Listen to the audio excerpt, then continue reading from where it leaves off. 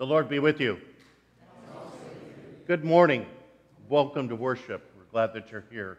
If you're joining us here in person or joining us through the internet on Facebook Live, we welcome you.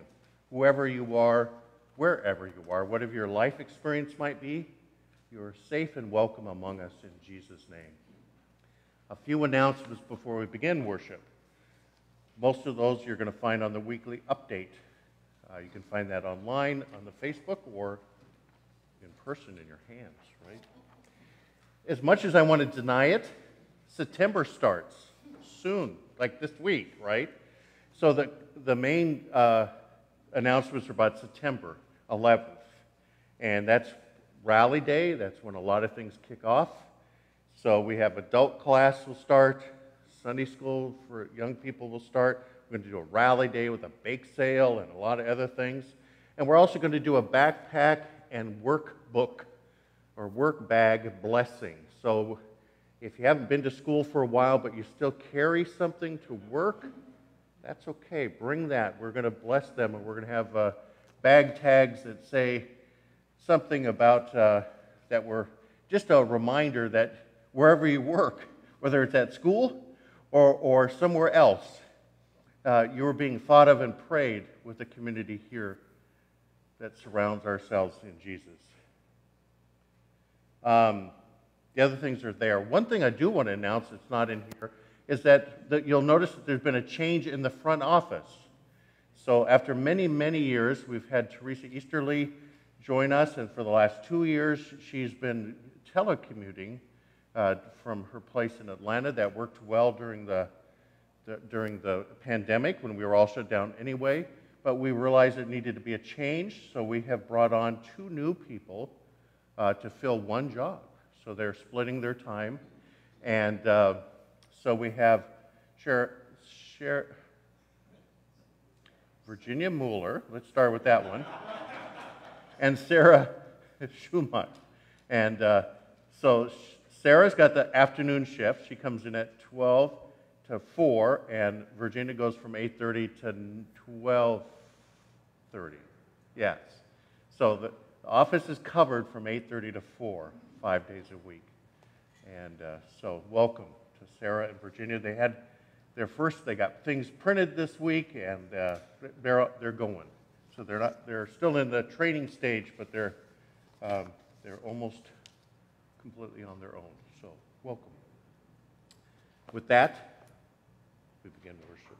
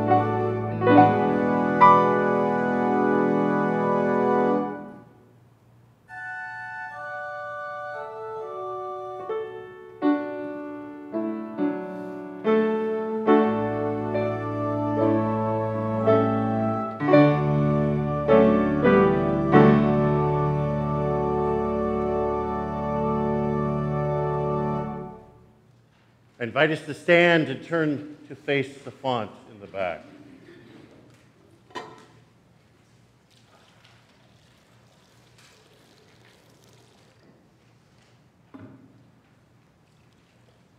Blessed be the Holy Trinity, one God, whose steadfast love endures forever. Amen. Let us now confess our sin in the presence of God and of one another.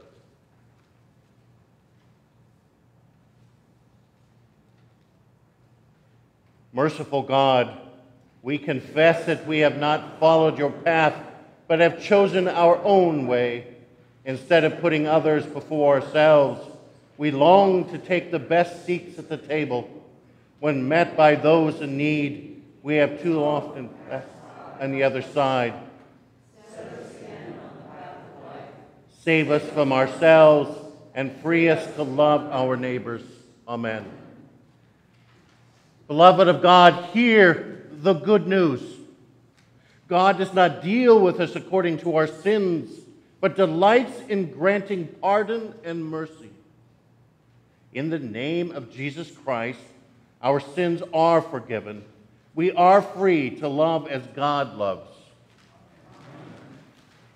Our opening hymn is All Who Hunger Gather Gladly.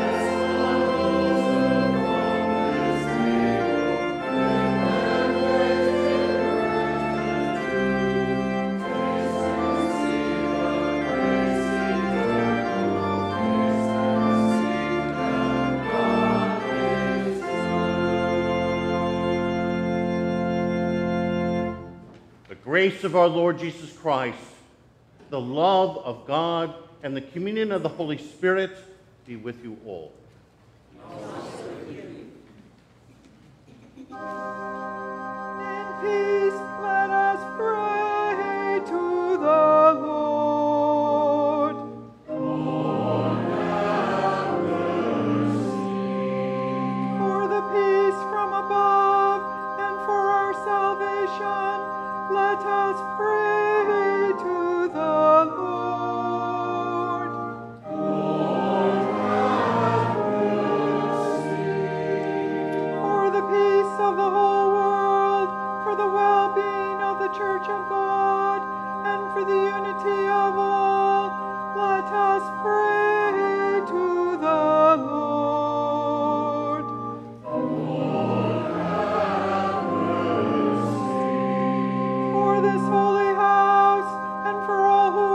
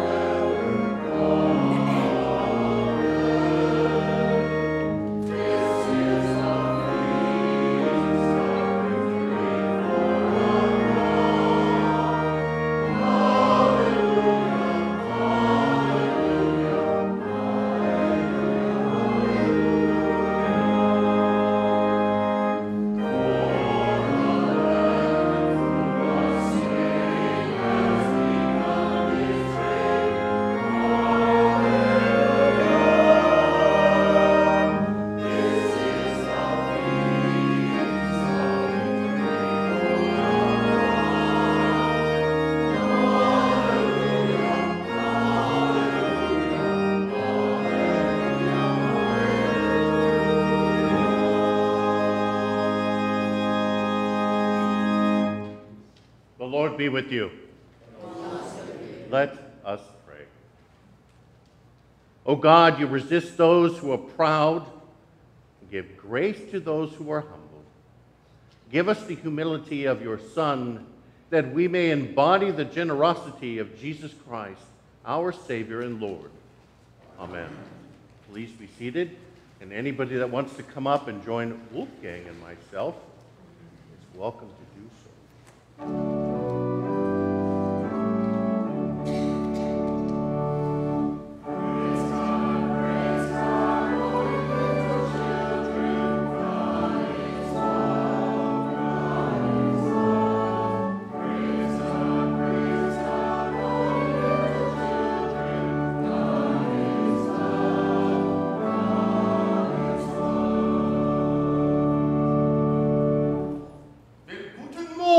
How are you? Good. I'm number 11. I'm number 11. Wolfie, what are you talking about? I'm number 11. Woo, woo. Okay. Why are you number 11? Well, don't you all have numbers? No, we have phone numbers. Well, not that. I'm number 11. I think we got that part. So where did you get this idea about numbers? Well, out in the woods, there was Farah, and she was saying, I'm number 1. I'm number 1. Okay. Well, and I thought everyone has to have a number, because she's like, I'm number 1. We got that part. Okay. So I talked to of the other animals, and they all said they were more important than I was. So I figured out that I was number 11. So I'm number 11. Woo! Okay. I don't know if that works that way, does it? Do we have numbers? Is somebody like the number 1 person? No, that's not how this works. What? Well, how does it work? Well, Jesus is talking about that today. It's always Jesus. Always Jesus. And Jesus is talking about people who think they're number 1. They're more important than somebody else. Is anybody else more important than another person? No. Even the president or a king or a queen, they're not. They may have an office that's more important, but they're not more important as a person. Really? Yes. So, I'm not 11. You can be 11 if you want, but that's not how important you are. Jesus says we're all number 1s. Oh, that cannot be. How can we have all people be 11s or 1s? I get confused. Maybe you get confused. I get confused. How can we all be number 1? How can we all be number 1? Do you know? Well, Jesus says, I love everybody the same. So that means rich or poor, whatever color we are, wherever we live, whatever language we speak, even wolves, they're all loved the same. So that makes us number 1 to Jesus, right? Right? That does make sense. I'm number 1. That's true. Who else is number 1? You're number 1. That's true. You're number 1. Okay, I think we got it. Okay. So, we're all number 1 for Jesus. Okay. Thank you for coming up and helping me with this. Thank you. And guten Morgen, goodbye. Auf Wiedersehen.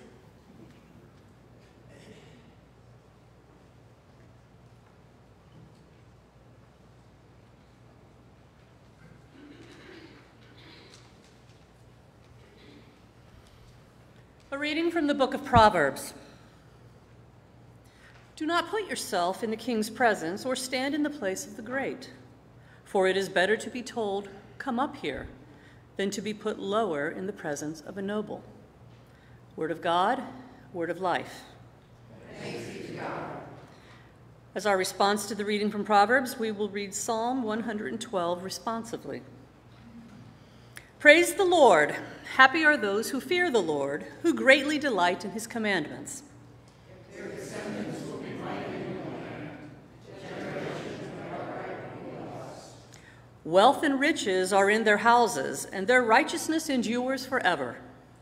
They rise in the darkness as a light for the upright. Their riches are merciful and righteous. It is well with those who deal generously and lend, who conduct their affairs with justice.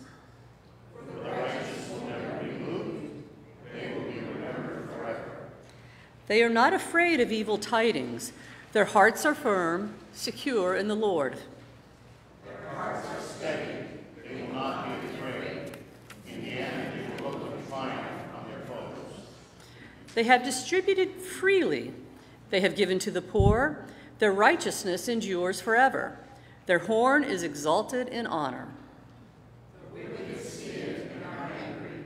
They gnash their teeth and melt away. The desire of the wicked comes to nothing. Word of God, word of life. Thanks be to God. Our second reading is from the book of Hebrews.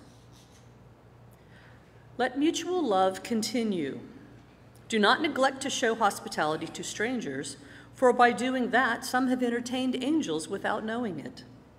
Remember those who are in prison as though you were in prison with them, those who are being tortured as though you yourselves were being tortured. Let marriage be held in honor by all, and let the marriage bed be kept undefiled, for God will judge fornicators and adulterers. Keep your lives free from the love of money, and be content with what you have.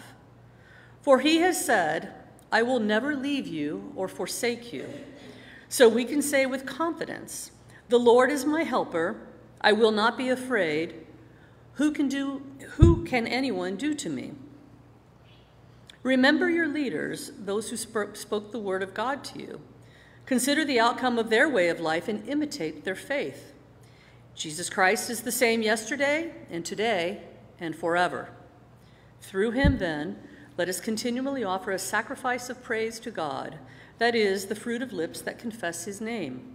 Do not neglect to do good and to share what you have, for such sacrifices are pleasing to God. Word of God, word of life. Thanks be to God. I invite us to stand for the reading of Jesus' words from the Gospel.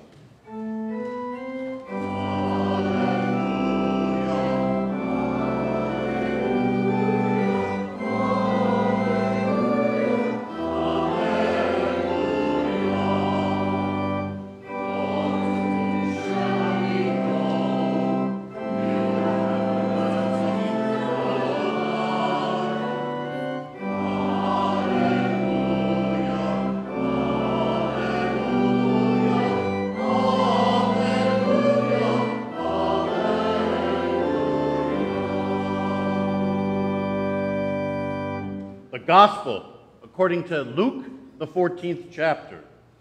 Glory to you, Lord. On one occasion, when Jesus was going to the house of a leader of the Pharisees to eat a meal on the Sabbath, they were watching him closely. When he noticed how the guests chose places of honor, he told them a parable. When you were invited by someone to a wedding banquet, do not sit at a place of honor in case someone more distinguished than you has been invited by your host. And then the host invited you. Both may come to you and say, give this person your place. And then in disgrace, you would start to take the lowest place. But when you are invited, go and sit down at the lowest place so that when your host comes, he may say to you, friend, move up higher. And then you will be honored in the presence of all who sit at the table with you. For those who exalt themselves will be humbled, and those who humble themselves will be exalted.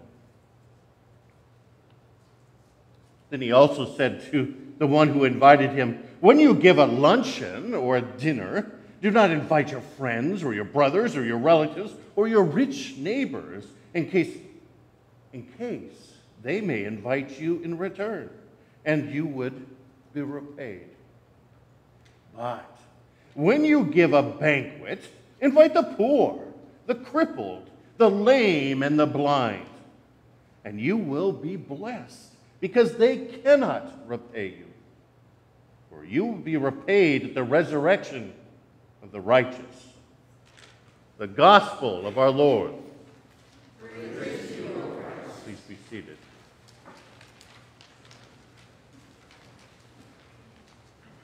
I want to give some credit to, I think it's Professor David Lose now. He was pastor when he wrote this. But anyway, so some turns of phrases and things I'm going to quote from him. So I'm just giving you fair warning. I'm footnoting here. So if there's any sermon or any teaching or any event that also guaranteed that Jesus was going to be killed, it was this one. Now that might seem kind of shocking because this seems really bland. This seems like Jesus is at most being kind of a righteous mismanners. It's a good idea to sit at the back so that, I mean, it just makes sense, especially after what we just read in the Proverbs. I mean, it just sounds like a proverb that's the story expanded. And Jesus is just giving good advice. It doesn't seem to really have much meat to it for the preacher, for the listener. And that's partly because we don't understand the rumbling that would have gone on after this.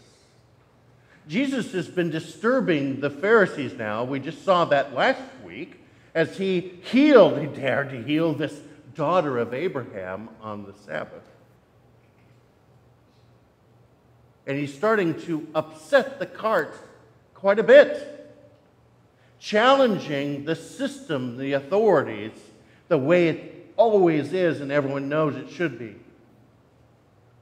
Jesus is picking at that. Maybe not picking, maybe he's punching at that. Maybe not punching, but he's shoving at that because he's not being subtle at all. This is messed up the way you do things. And he's starting to get on their nerves. Maybe not so much on their nerves. He's starting to get them very irritated. Maybe not so much that as that they're thinking already of how they can get rid of him. This man is a danger to everything in their world.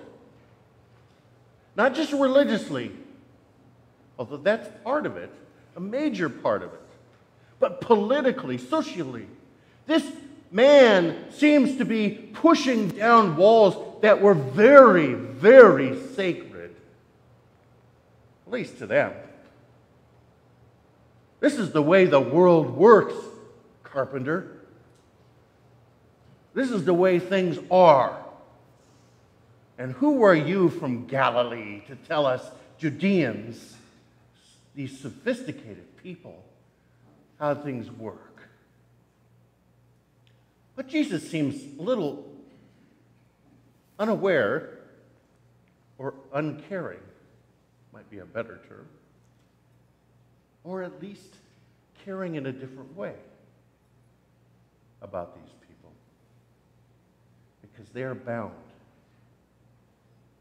We sometimes see Jesus as being angry and upset at the Pharisees, but he's not. He's upset and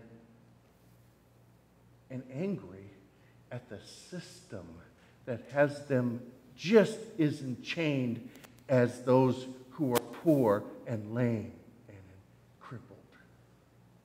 They don't see it because their world relatively is pretty good. So they think. But it doesn't take much for Jesus to push for them to see that their world is really on a razor's edge. And it isn't that good. It isn't that secure. It is really a pressure that they can't sustain. And that they really know it inside. that Jesus wants them to see how imprisoned they are by these walls.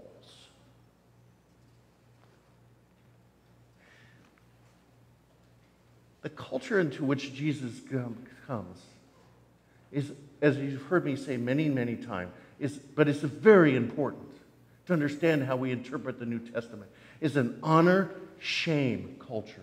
Everything is bound in that. Honor, shame. You're on one side or the other.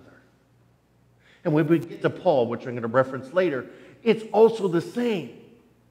The Greco-Roman world is the same. It's a bound system. Everyone knows, like Wolfgang, what number they are. It's a dog-eat-dog society in Palestine and in Corinth. It is dog-eat-dog, and every day you try to push yourself higher up the pyramid.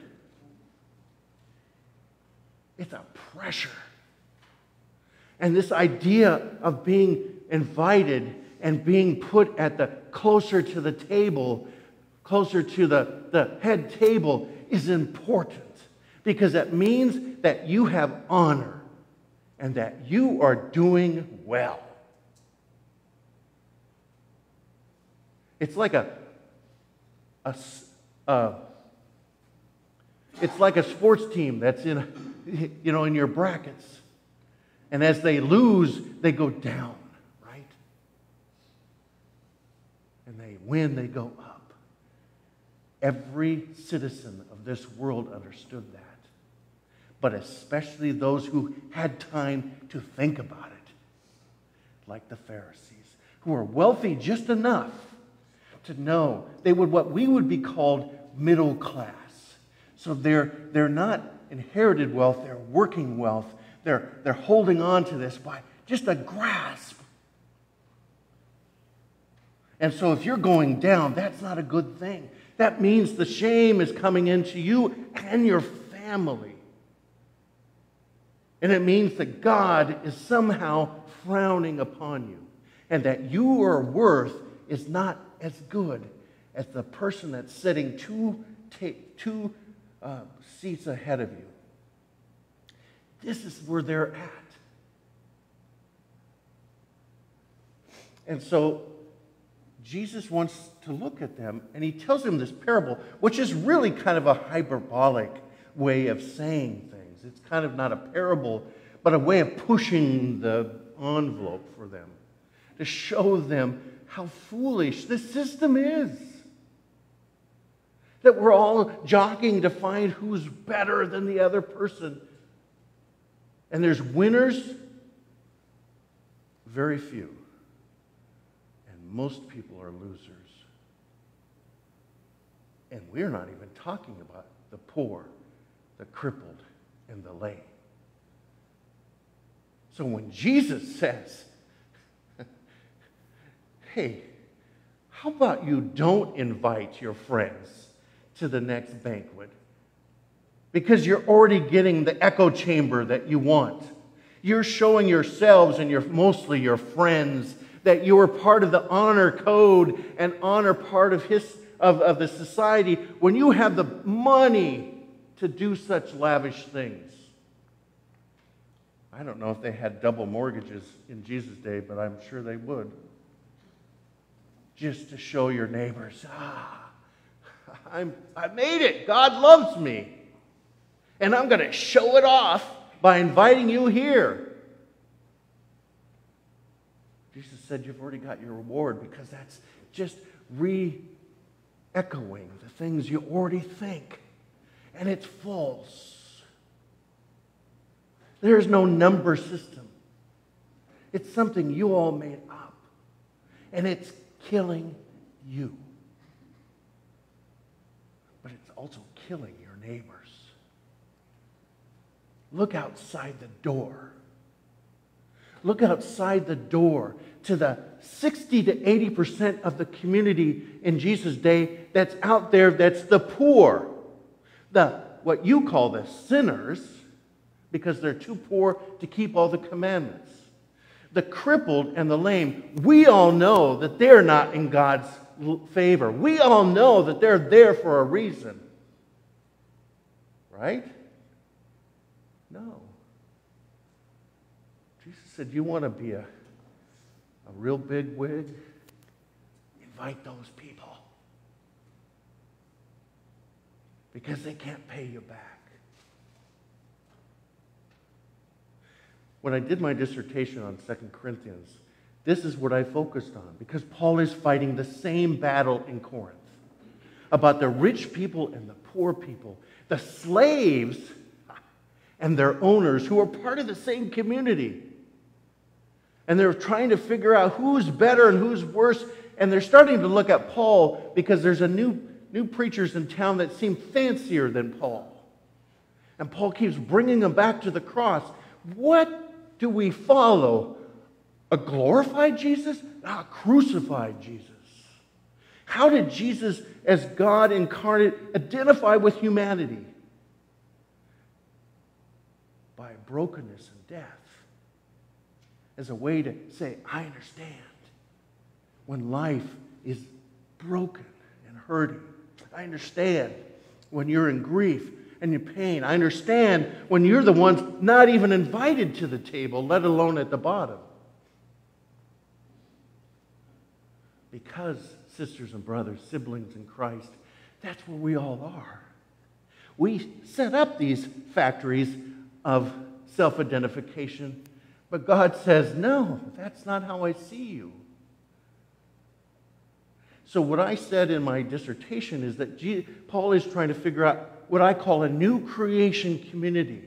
A new creation community of Gentiles and Jews and women and men and poor and rich. And he said, this under the cross, this is what the Christian church should be. This new stripping away of all this honor, shame stuff. Because in Jesus, the shame has been taken away. And it's not cultural honor, it's God's honor. Whether you're lying in a ditch somewhere or here at the top of the table, Jesus sees you the same and loves you the same. Sees the chains, whether they're golden chains or rusted chains.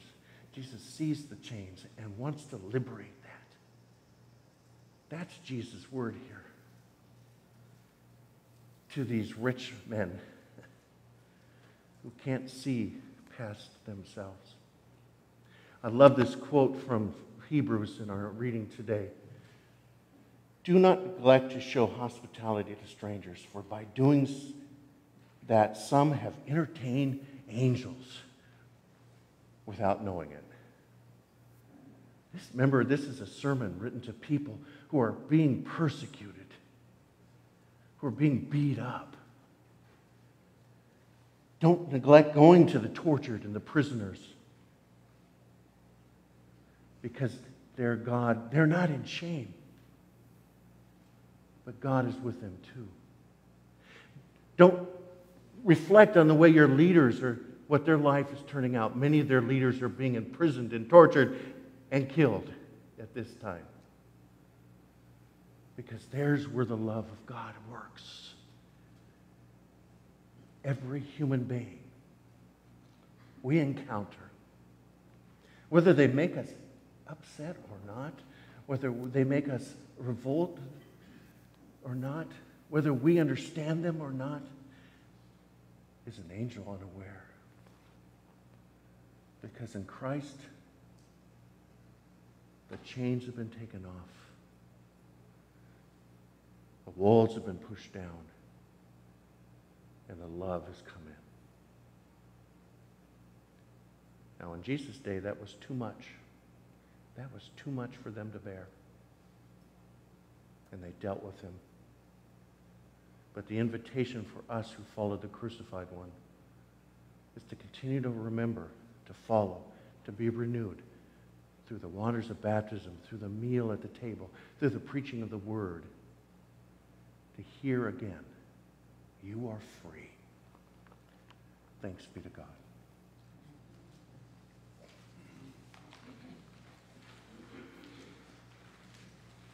We sing as we gather at your table.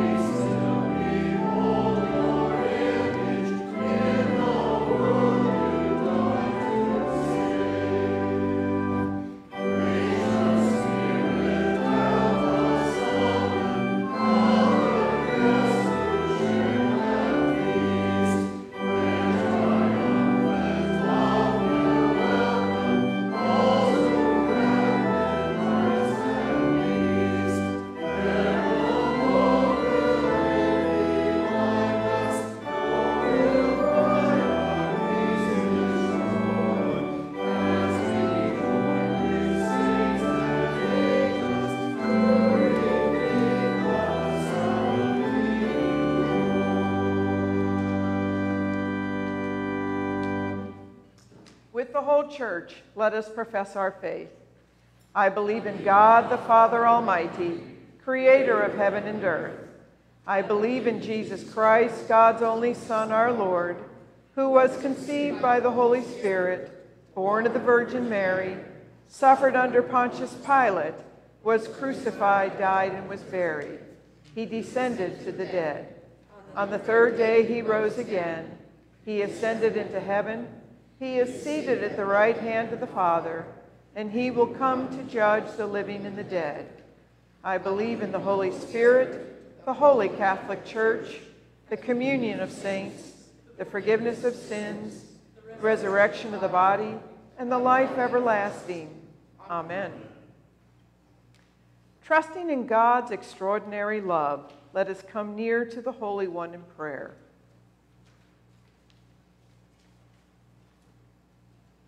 For the church and its leaders, we pray. Uphold all deacons, pastors, and bishops who serve and teach your people. Awaken in your church a spirit of invitation that reaches ever outward. Merciful God, receive our prayer. For the well-being of creation and its inhabitants, we pray. Stir in us relevant awe for the beauty of the natural world, for oceans and lakes, rivers and streams, forests and deserts. Merciful God, receive our prayer. For the nations and peoples of the world, we pray. Sustain the efforts of those who pursue justice and equity for all. Defend and accompany all immigrants and refugees and all who are persecuted for their ethnic origin or religious beliefs. Merciful God, receive our prayer. For Holy Cross Lutheran Church and its ministries, we pray. Prepare children, teachers, and youth ministry directors for a new year of learning. Embolden our witness to invite others to the table. Merciful God, receive our prayer. For all who suffer in body, mind, or spirit, we pray. Be present with those who live in isolation or fear, especially those who are incarcerated or detained. Comfort all who are sick or grieving.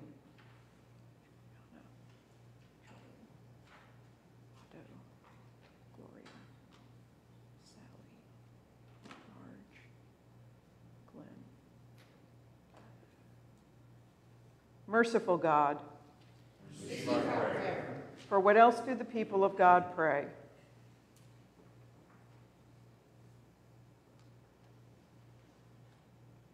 For all these things spoken aloud and in our hearts, merciful God, receive our prayer. For all the saints who confess God's name and give thanks, may we cling to the promise of our risen Savior, Jesus Christ, the same yesterday, today, and forever. Merciful God, receive our prayer. Receive the prayers of your children, merciful God, and hold us forever in your steadfast love. Through Jesus Christ, our holy wisdom. Amen. The peace of the Lord be with you always. And also with you. We invite you to share that peace with those nearby.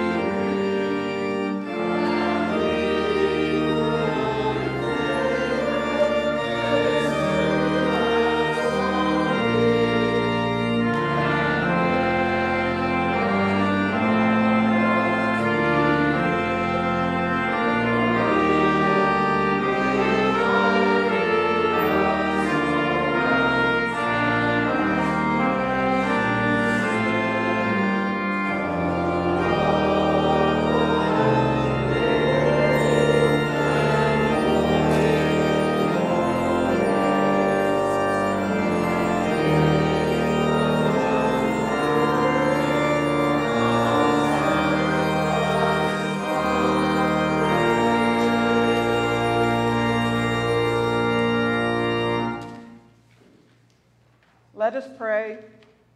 God of abundance, you have set before us a plentiful harvest.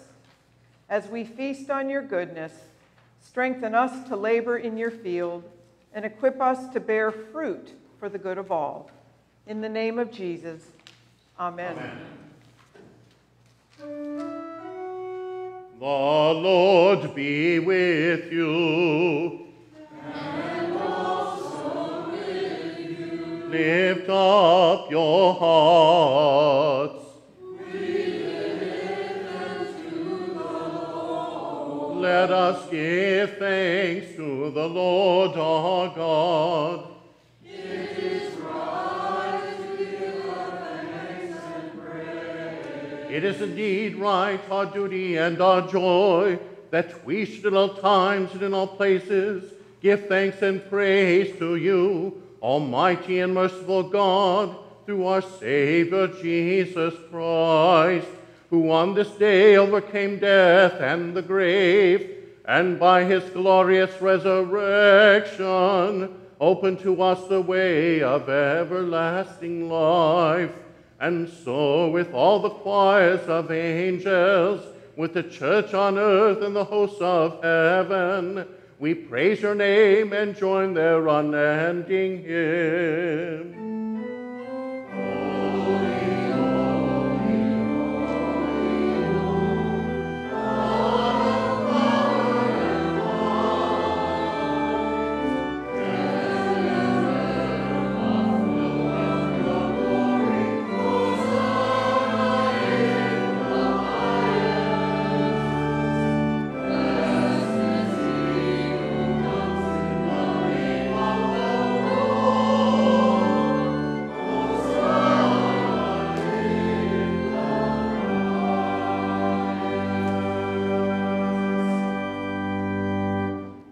Jesus was always the guest. In the homes of Peter and Jairus, Mary and Martha, Joanna and Susanna, he was always the guest. At the meal tables of the wealthy, where he pled the case of the poor, he was always the guest. Upsetting polite company, befriending isolated people, welcoming the stranger, he was always the guest. But here, at this table, he is the host. Those who wish to serve him must be first served by him, and those who want to follow him must be first fed by him. For this is the table where God intends us to be nourished. This is the table where we who are broken are made whole. So come all you who hunger and thirst for a deeper faith, for a better life, for a fairer world. Jesus Christ, who has sat at our tables, now invites us to be guests at his. And so we remember how on the night in which he was betrayed, our Lord Jesus took bread, gave thanks, broke it, and gave it to his disciples, saying, "Take and eat. This is my body given for you. Do this for the remembrance of me." Then after the supper, he took the cup. He gave thanks and gave it for all to drink, saying, "This cup is the new covenant in my blood, shed for you and for all people for the forgiveness of sin. Do this for the remembrance of me." So now we do as Jesus did. We take this bread and wine, the produce of the earth and the fruit of human labor. In these, Jesus has promised to be present. And through these, Christ can make us whole.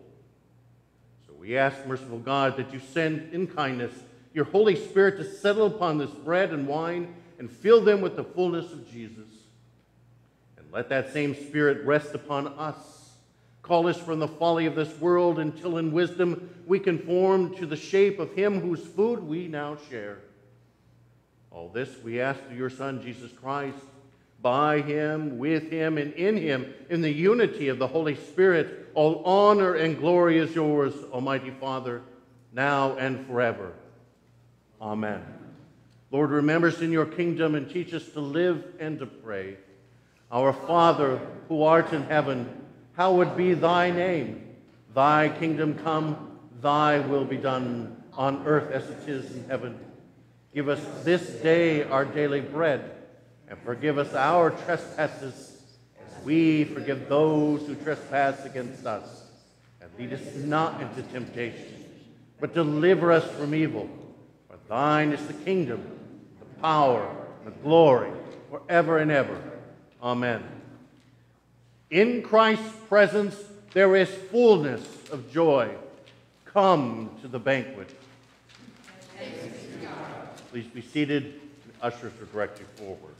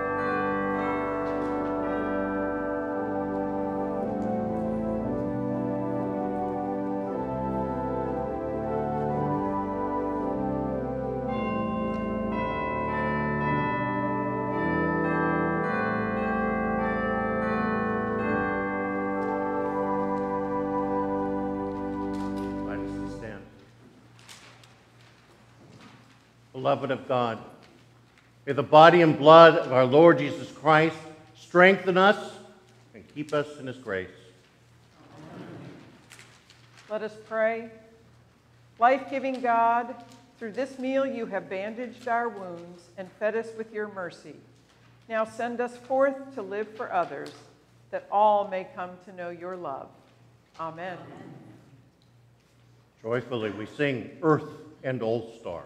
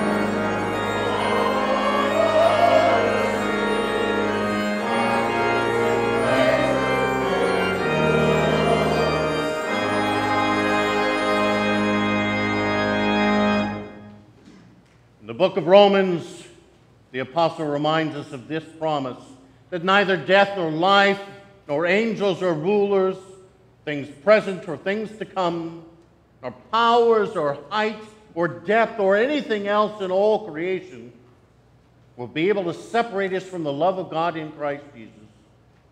So now, may the Creator strengthen us, God the Creator strengthen us, Jesus the Beloved fill us, and the Holy Spirit the Comforter keep us in that peace. Amen. Go in peace. Love your neighbor. Thanks be to God.